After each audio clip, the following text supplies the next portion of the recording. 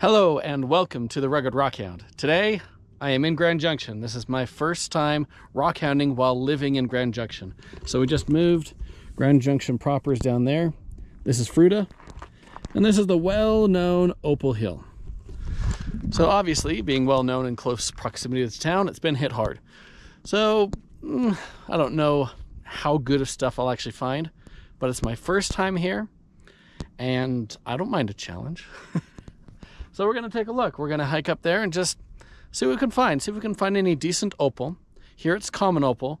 Mostly it'll be white or cream and maybe some other colors. So the big thing we're looking for then is some good colors and maybe some opalized wood. So let's get to it.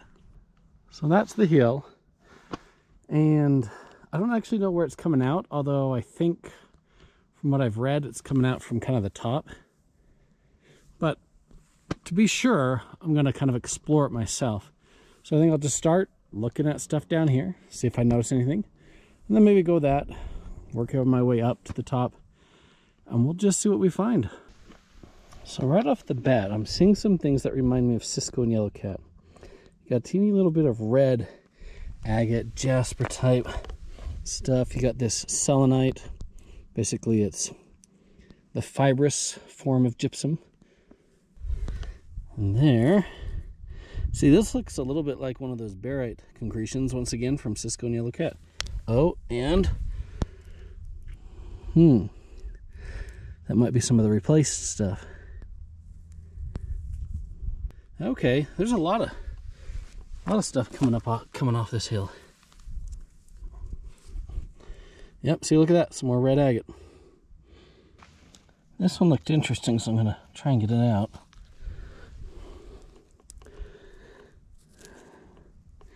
Again, one of those kind of barite type concretions, or maybe not even barite.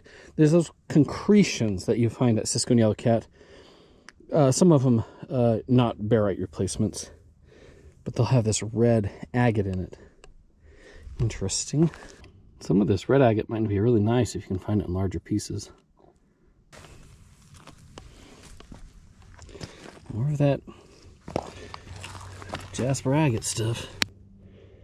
Here is the first piece of opal I'm pretty darn sure that I've found. It's got the nice white color that you expect with the opal. Nice and light. Might even have a little bit of texture in it. Some of the opal over here is wood, but I'm not sure about that one. Now that looks more like a potential piece of wood. Yeah. I would say that looks like a piece of petrified wood. I'll take it home and wash it off some more. Possibly even cut into it.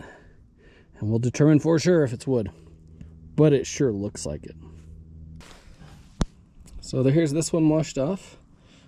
So I wasn't sure if it was petrified wood. Took a closer look at it, and sure enough, it is petrified wood. You can see in it the little pores. It's very interesting because it's got these little bits of red agate filling in some of where the pores, the xylem would have been, where it was drawing water. So interesting. That one has a decent pocket in it, right? Of agate. That red and then white in the center. Cool. Yeah, I really wonder if any of these bigger ones will look really nice inside with agate. I might have to take a couple pieces back and cut them. I'll try and find the ones that look most promising. That one's looking pretty decent. It's too big for me to cut it this time. But that's not bad. Here's a tiny shard of opal, and you'll see you've got some white there, and then it goes to some other colors. And it's definitely opal. So we'd like to find bigger pieces of that and hopefully more color. Just wanted to point out, most of the reddish agate that I was seeing, I found down there. As I'm getting up here higher, I'm not seeing it as much. So it looks like the red agate is coming out of the lower units here. And so far as opal and petrified wood, well, I haven't seen enough of that yet to be able to determine. So I've made it up on top of the shelf there. On the top of the hill's up there. So I did find a little shard of opal. Kind of a white to cream color. So there is opal up here as well. So I feel like, because most times when you get deposits, they'll be in multiple layers. So we'll probably find it in layers below here and in layers above. It's just a matter of finding where it replaced something of good size, like a piece of wood or a fossil or something like that. Look at that gypsum. It's what they call satin spar.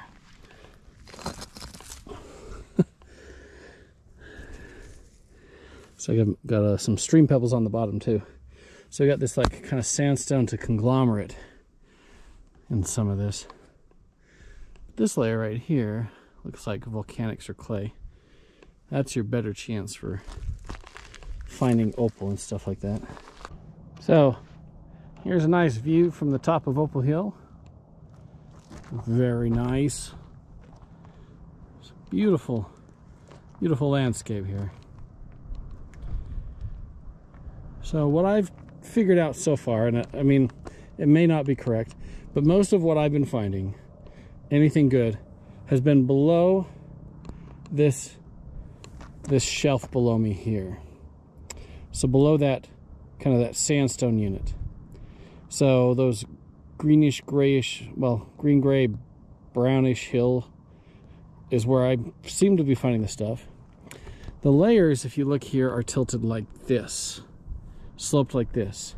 So my guess is going to be that your best bet on finding this stuff is going to be below these cliffs on this side, around the back here where we've got a nice exposure, and then probably along that side as well. You know, if I was smart, I would have come up the hill looking at the signs, and so that it's like, there, you find petrified wood in the Dakota Formation. And it is the toe of Opal Hill. That's what I thought. So it is coming out at the bottom of the inlets. Huh. That was correct. Alright, I believe this is the Dakota Formation it's talking about. It looks right. So from this point down is kind of where you want to focus your efforts. Here's a nice little piece of red. I think it's more jasper than agate, but it's kind of nice. Ooh, that looks more of a carnelian almost. That's cool. I only saw the tip, but then it came out fairly large. So I'm going to clean that off and see if that's nice. That might actually be a nicer piece. Here's this one washed off. Got this like white center and red on the outside. Kind of cool. So this one had a little red there, and then this thicker layer with a kind of a dark red. I don't know. This one looks pretty nice. Alright. Alright, I think that's a good one to take and cut. Here's this one washed off. That was the best part right there. And just a little bit right there. So yeah, mostly right there. So this is interesting. It looks like wood texture in there. Could very well be kind of a jasper opal, whatever. Doesn't really look like opal to me. But if that's the wood, see those fractures all through it? That would explain why it's very hard to find wood, because it is so fractured. Once it exposes, it just falls all to pieces. So right there, this piece looks like it has quite a bit of red in it. I'll take that home and wash it off and see how it looks. Here's this one washed off. Yeah, there's not much on the other side, just that. Okay, right in there. I've been searching for a while, finding mostly lots of little bits of red agate. So I didn't really show this, but I found this. Doesn't that kind of look like palm wood a little bit?